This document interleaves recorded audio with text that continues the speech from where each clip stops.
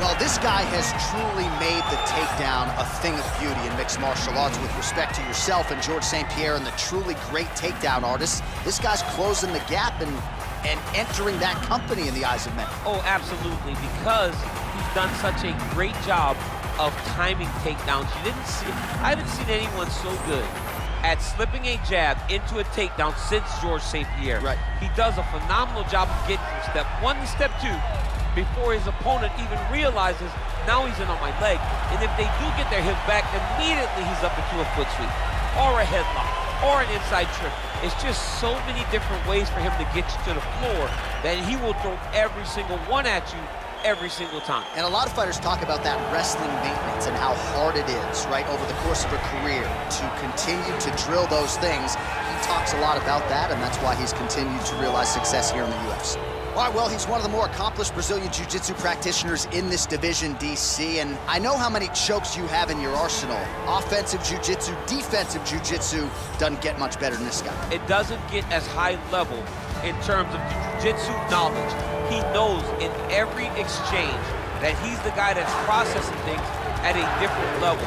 From the armbar submissions that he has shown in the octagon to the beautiful guillotine chokes that he does over and over again. And don't think that he won't roll for a knee bar and get a submission. Right. It's just constant danger when you're in the jiu-jitsu with this guy. And even the high-level wrestlers that he's fought have paused to try to take him down because of that patented guillotine. So truly a case of pick your poison with this Brazilian jiu-jitsu practitioner.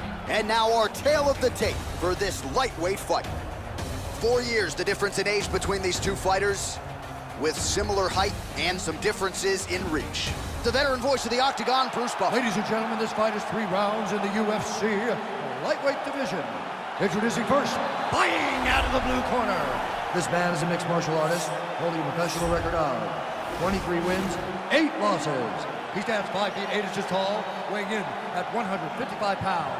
Fighting out of Boca Raton, Florida,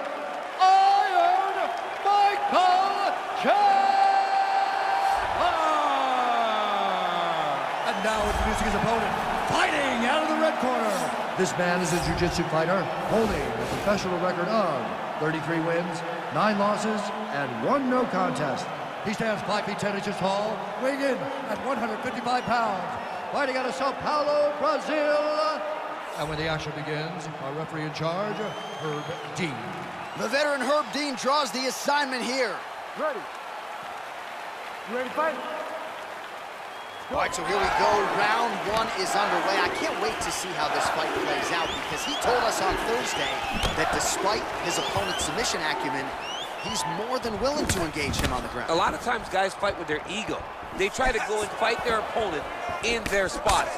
Let's see if this proves to be a very bad decision. All right, so a nice job there defensively to raise the guard and prevent any damage. Those hands never leave where they're supposed to be, and if you do that, most times you will block the shot that's incoming. All right, so he lands a jab there. Pretty nicely done, DC. You can really control a fight just knowing how to fight behind your jab. Well, really using his reach advantage there with that punch, DC. Good stick. Oh, and he is getting tagged repeatedly. Nice combination of strikes up top. Oh, beautiful combination up top. I don't understand why the guy is not moving his head. Get your head moving, son. Wow. Good defense to block the strike coming back. Lands the right hand. Oh, single collar tie here.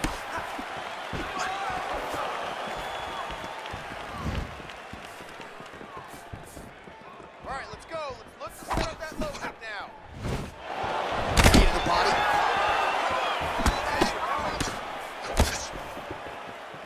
Keeps going back to that jab, keeps throwing that jab, but unable to land.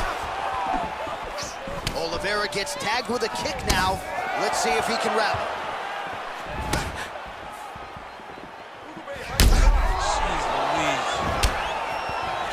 I mean, he's cutting them down to size with these beautiful leg kicks. Oh, and there's another leg kick for good measure. So doing a really good job with that weapon here tonight. And if you're trying to slow your opponent down, mission accomplished so far. When you can land that many leg kicks, you start to affect the movement. You start to affect the hand. Everything changes when you're blasting someone over and over and over with leg kicks. And you start to see the damage, not only in the legs, but in his facial expression right his opponent. All right, single collar tie now.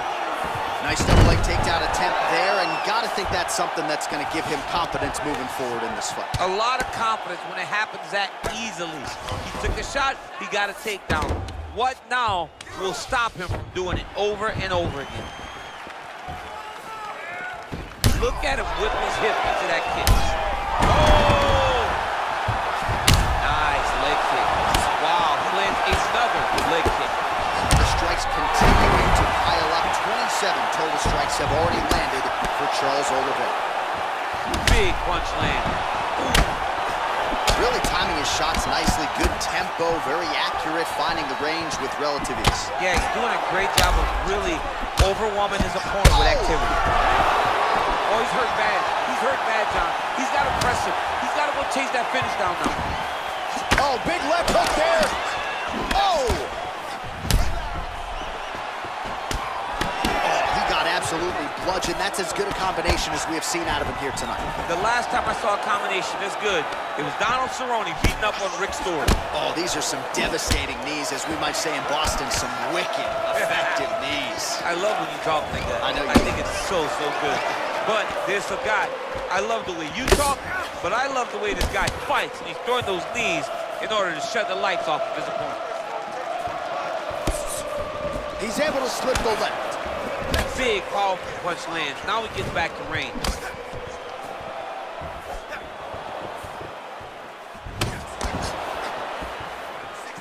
Trying to find a home for that right hand. Leg kick. Oh, beautiful jab there. It's one thing to have length, of course. That is it. He got him. What a performance. Well, it's not every day in the UFC that you see a fight ended due to a leg kick, but that one was absolutely devastating. He took away that lead leg of his opponent, who became a one-legged fighter, and then it became just a matter of time. So somewhat anticlimactic here tonight, but not for the winner, as he gets one of the bigger TKO wins of his UFC career.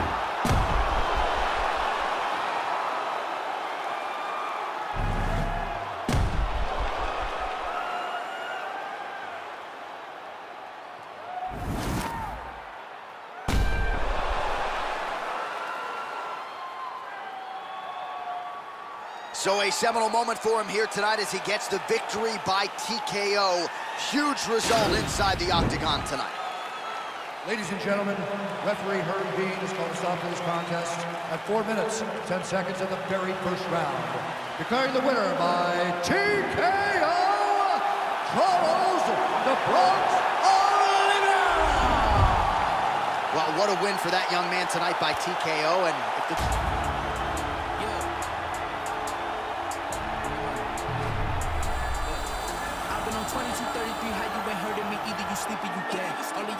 nursery, not for emergency. Why would I aim for the head? He got a bag in his bag now. I gotta check and say less. Don't you ever